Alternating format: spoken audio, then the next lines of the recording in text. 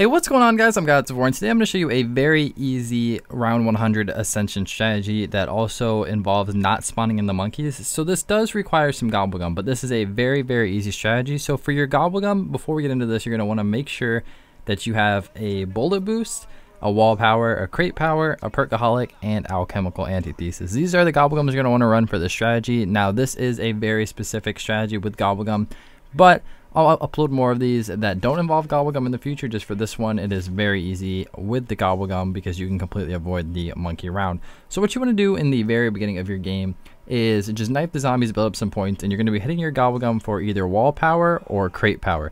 Either one of those will work. If you get wall power, we're going to be doing this first because that's what I got in my gameplay, but if you get crate power, you're just going to be hitting the box for the thunder gun.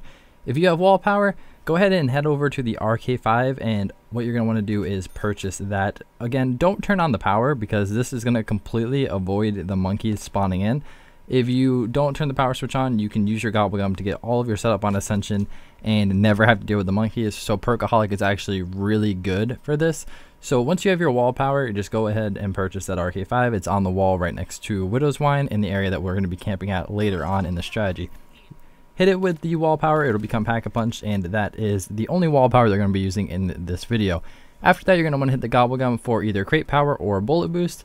I got crate power, so once you get crate power, all you're going to want to do is hit the box for the thunder gun.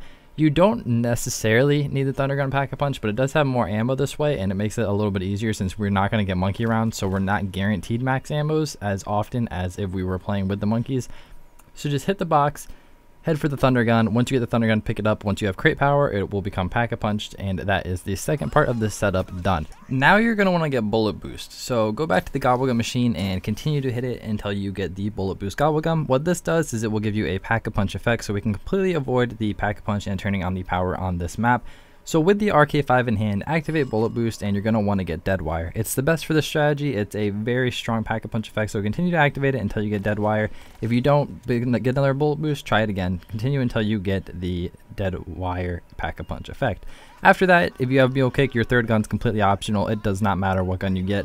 I'd recommend an automatic weapon for later on in high rounds for the insta-kills, but the Drakon is very strong on the early rounds.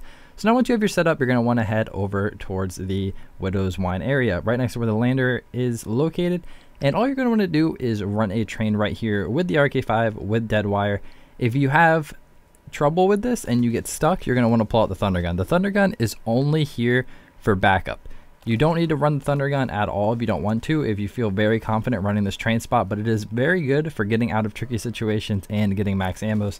Another thing that's very useful is Gersh devices, but you don't necessarily need them. So all you want to do is run a circle right next to this lander. It's a big open area, and all you want to do is run a train, shoot them with your RK5, and the dead wire will kill 9 zombies at a time. You can activate this about every 5 seconds. Alchemical is great if you run out of thunder gun ammo, so hit the gobblegum machine for that as well. Just have the alchemical ready in case you ever do run out of the thunder gun ammo.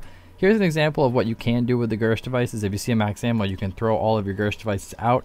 Again, they're not necessary, but I would recommend them if you can get them from the box because they are very, very good.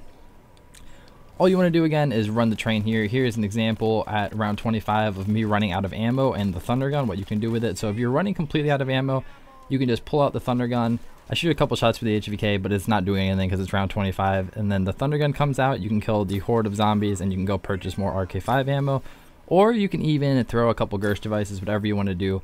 But all you want to do is run a giant circle in the lunar lander area, and it is very easy to get high rounds. Monkeys will never come in if you don't turn on the power, and you never have to worry about losing your perkaholic, which in my opinion, the only thing that makes Ascension hard is the monkeys coming and stealing your perks.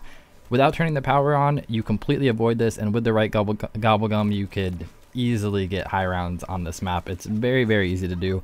So just run trains here, and your rounds will start to stack up very, very fast. So that has been the Ascension round 100 strategy. You can do this even past round at 100 if you want. It's really up to you, but this is how you would do it without the monkeys. There's other strategies you can do as well that involve monkeys, but this one I believe is one of the easiest because you never have to worry about losing your perks on this map. So thank you guys so much for watching this video, and until next time, I'll see you guys later with some more Chronicles videos. Peace.